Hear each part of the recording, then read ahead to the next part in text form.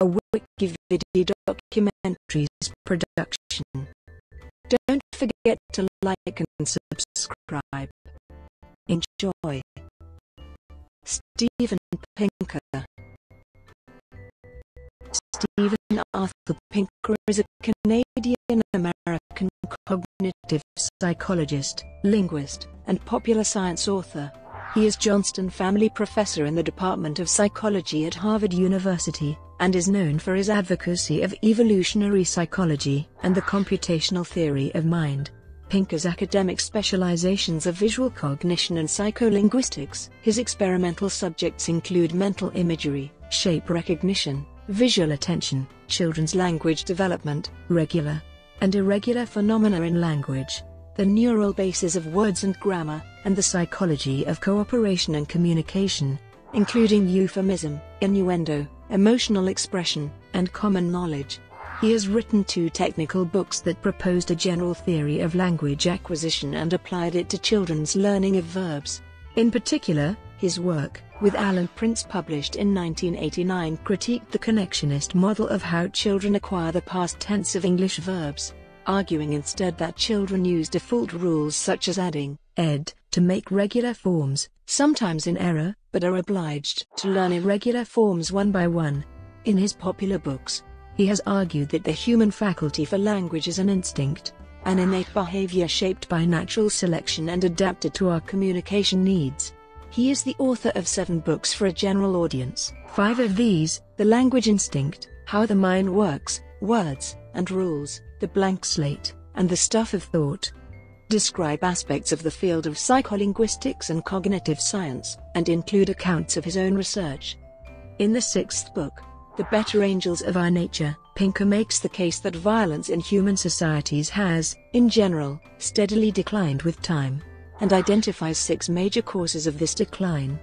His 7th book, The Sense of Style, is intended as a general style guide that is informed by modern science and psychology, offering advice on how to produce more comprehensible and unambiguous writing in non-fiction contexts, and explaining why so much of today's academic and popular writing is difficult for readers to understand. Pinker has been named as one of the world's most influential intellectuals by various magazines. He has won awards from the American Psychological Association, the National Academy of Sciences, the Royal Institution, the Cognitive Neuroscience Society, and the American Humanist Association. He delivered the Gifford Lectures at the University of Edinburgh in 2013. He has served on the editorial boards of a variety of journals, and on the advisory boards of several institutions. He has frequently participated in public debates on science and society. Biography.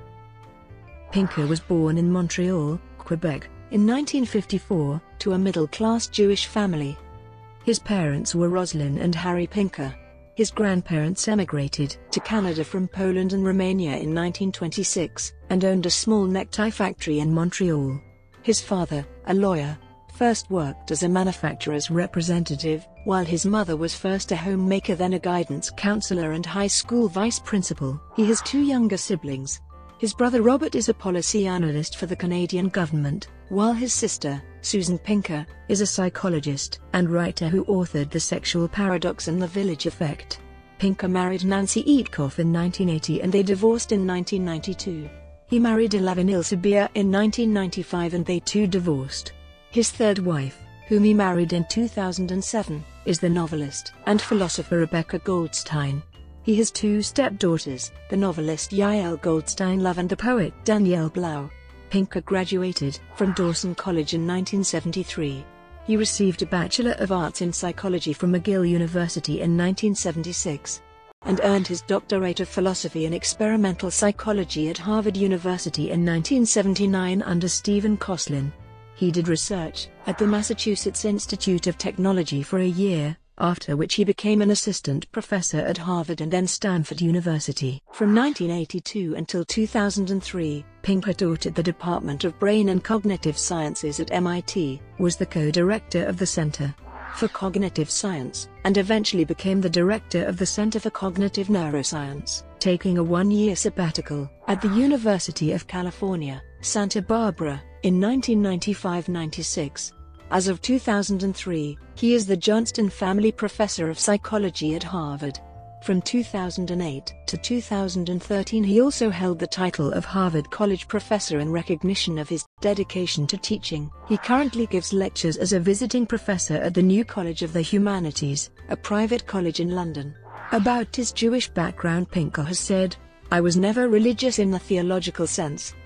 I never outgrew my conversion to atheism at 13, but at various times was a serious cultural Jew. As a teenager," he says, he considered himself an anarchist until he witnessed civil unrest following a police strike in 1969. When Pinker identifies himself as an equity feminist, which he defines as a moral doctrine about equal treatment that makes no commitments regarding open empirical issues in psychology or biology. He reported the result of a test of his political orientation that characterized him as neither leftist nor rightist, more libertarian than authoritarian. He describes himself as having experienced a primitive tribal stirring after his genes were shown to trace back to the Middle East, noting that he found it just as thrilling to zoom outward in the diagrams of my genetic lineage and see my place in a family tree that embraces all of humanity. Pinker also identifies himself as an atheist. In the 2007 interview with the Point of Inquiry podcast, Pinker states that he would defend atheism as an empirically supported view. He sees theism and atheism as competing empirical hypotheses, and states that we're learning more and more about what makes us tick, including our moral sense, without needing the assumption of a deity or a soul. It's naturally getting crowded out by the successive naturalistic explanations. Research and theory. Pinker's research on visual cognition, begun in collaboration with his thesis advisor, Stephen Koslin, showed that mental images represent scenes and objects as they appear from a specific vantage point, and thus correspond to the neuroscientist David Marr's theory of a 2.5-dimensional sketch. He also showed that this level of representation is used in visual attention and in object recognition. Contrary to Marr's theory that recognition uses viewpoint-independent representations. In psycholinguistics, Pinker became known early in his career for promoting computational learning theory as a way to understand language acquisition in children. He wrote a tutorial review of the field followed by 2 books that advanced his own theory of language acquisition, and a series of experiments on how children acquire the passive, dative, and locative constructions. These books were Language Learnability and Language Development, in Pinker's words, outlining a theory of how children acquire the words and grammatical structures of their mother tongue, and learnability and cognition, the acquisition of argument structure, in Pinker's words, focusing on one aspect of this process, the ability to use different kinds of verbs in appropriate sentences, such as intransitive verbs, transitive verbs, and verbs taking different combinations of complements and indirect objects. He then focused on verbs of 2 kinds that illustrate what he considers to be the processes required for human language: retrieving whole words from memory, like the past form of the irregular verb bring, namely, brought, and using rules to combine words, like the past form of the regular verb walk, namely, walked. In 1988, Pinker and Alan Prince published an influential critique of a connectionist model of the acquisition of the past tense, followed by a series of studies of how people use and acquire the past tense. This included a monograph on children's regularization of irregular forms, and his popular 1999 book, Words and Rules: The Ingredients of Language.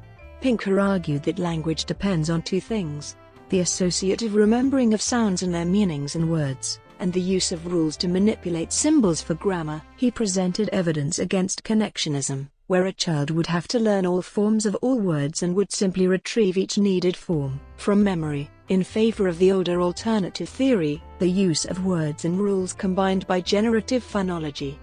He showed that mistakes made by children indicate the use of default rules to add suffixes such as ed, for instance braked, and comed for broke and came.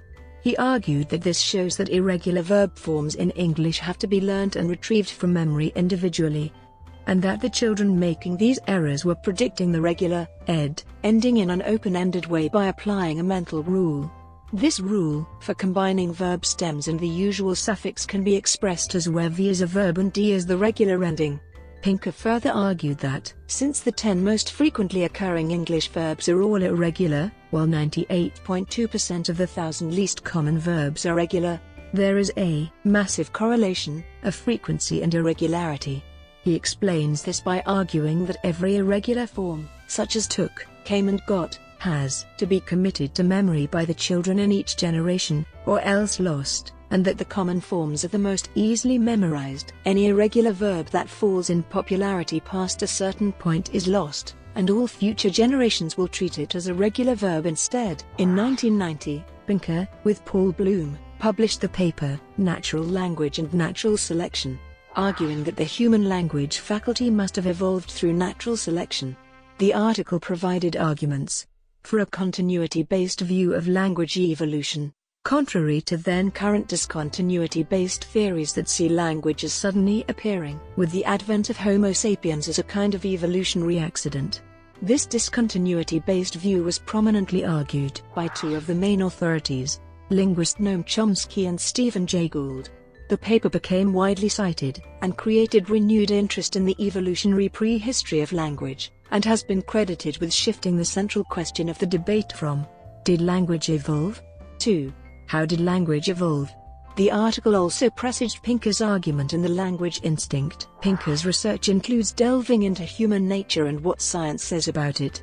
In his interview on the Point of Inquiry podcast in 2007, he provides the following examples of what he considers defensible conclusions of what science says human nature is. He informs the listeners that one can read more about human nature in his book, Blank Slate. Pinker also speaks about evolutionary psychology in the podcast, and believes that this area of science is going to pay off. He cites the fact that there are many areas of study, such as beauty, religion, play, and sexuality, that were not studied 15 years ago. It is thanks to evolutionary psychology that these areas are being studied. Human Cognition and Natural Language. Pinker's 1994 The Language Instinct was the first of several books to combine cognitive science with behavioral genetics and evolutionary psychology. It introduces the science of language and popularizes Noam Chomsky's theory that language is an innate faculty of mind, with the controversial twist that the faculty for language evolved by natural selection as an adaptation for communication. Pinker criticizes several widely held ideas about language: that it needs to be taught, that people's grammar is poor and getting worse with new ways of speaking, the Sapir-Whorf hypothesis that language limits the kinds of thoughts a person can have, and that other great apes can learn languages. Pinker sees language as unique to humans, evolved to solve the specific problem of communication among social hunter-gatherers. He argues that it is as much an instinct as specialized adaptive behavior in other species, such as a spider's web weaving or a beaver's dam building. Pinker states in his introduction that his ideas are deeply influenced by Chomsky. He also lists scientists whom Chomsky influenced to open up whole new areas of language study, from child development and speech perception to neurology and genetics. Eric Lenneberg, George Miller, Roger Brown, Morris Halley, and Alvin Lieberman. Brown mentored Pinker through his thesis. Pinker stated that Brown's funny and instructive book Words and Things was one of the inspirations for The Language Instinct. The reality of Pinker's proposed language instinct, and the related claim that grammar is innate and genetically based, has been contested by many linguists. One prominent opponent of Pinker's view is Jeffrey Sampson, whose 1997 book, Educating Eve, The Language Instinct Debate, has been described as the definitive response to Pinker's book. Sampson argues that while it may seem attractive to argue the nature side of the nature versus nurture debate, the nurture side may better support the creativity and nobility of the human mind. Sampson denies there is a language instinct, and argues that children can learn language because people can learn anything. Others have sought a middle ground between Pinker's nativism and Sampson's culturalism. The assumptions underlying the nativist view have also been criticized in Jeffrey Ellman's Rethinking Innateness, a connectionist perspective on development, which defends the connectionist approach that Pinker attacked. In his 1996 book Impossible Minds, The machine intelligence researcher Igor Alexander calls the language instinct excellent, and argues that Pinker presents a relatively soft claim for innatism, accompanied by a strong dislike of the standard social sciences model or SSSM, which supposes that development is purely dependent on culture. Further, Alexander writes that while Pinker criticizes some attempts to explain language processing with neural nets, Pinker later makes use of a neural net to create past tense verb forms correctly. Alexander concludes that while he doesn't support the SSSM, a cultural repository of language just seems the easy trick for an efficient evolutionary system armed with an iconic state machine to play. Two other books, How the Mind Works and A Blank Slate, broadly surveyed the mind and defended the idea of a complex human nature with many mental faculties that are adaptive. Another major theme in Pinker's theories is that human cognition works, in part, by combinatorial symbol manipulation, not just associations among sensory features, as in many connectionist models. On the debate around the blank slate, Pinker called Thomas Sowell's book A Conflict of Visions wonderful, and explained that the tragic vision and the utopian vision are the views of human nature behind right and left-wing ideologies. In Words and Rules, The Ingredients of Language, Pinker argues, from his own research, that regular and irregular phenomena are products of computation and memory lookup, respectively, and that language can be understood as an interaction between the two. Words and Rules is also the title of an essay by Pinker outlining many of the topics discussed in the book. Critiquing the book from the perspective of generative linguistics, Charles Yang, in the London Review of Books, writes that this book never runs low on hubris or hyperbole. The book's topic, the English past tense, is in Yang's view unglamorous, and Pinker's attempts at compromise risk being in no man's land between rival theories.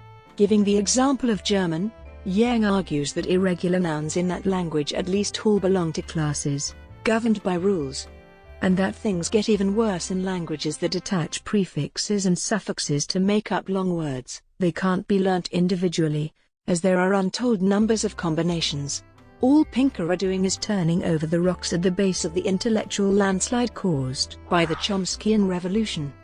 In The Stuff of Thought, Pinker looks at a wide range of issues around the way words related to thoughts on the one hand, and to the world outside ourselves on the other. Given his evolutionary perspective, a central question is how an intelligent mind capable of abstract thought evolved, how a mind adapted to Stone Age life could work in the modern world.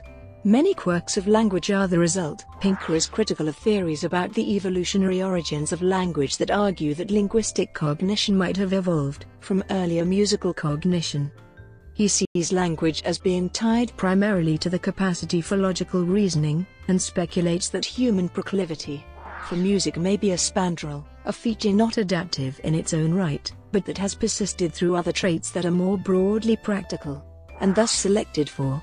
In How the Mind Works, Pinker reiterates Immanuel Kant's view that music is not in itself an important cognitive phenomenon, but that it happens to stimulate important auditory and spatiomotor cognitive functions. Pinker compares music to auditory cheesecake, stating that, as far as biological cause and effect is concerned, music is useless. This argument has been rejected by Daniel Levitin and Joseph Carroll, experts in music cognition, who argue that music has had an important role in the evolution of human cognition. In his book This Is Your Brain on Music, Levitin argues that music could provide adaptive advantage through sexual selection, social bonding, and cognitive development. He questions the assumption that music is the antecedent to language, as opposed to its progenitor, noting that many species display music-like habits that could be seen as precursors to human music.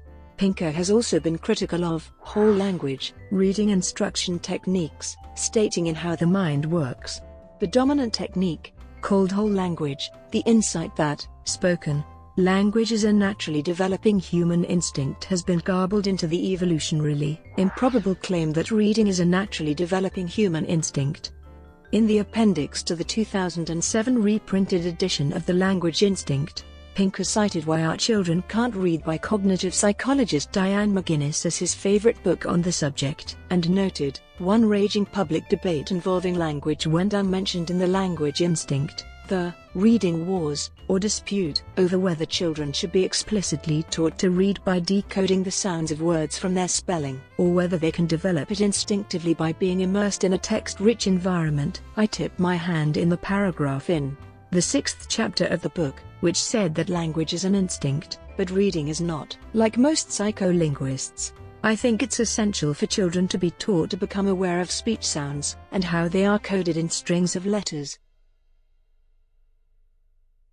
Brought to you by WikiVidi documentaries. Would you like to know more?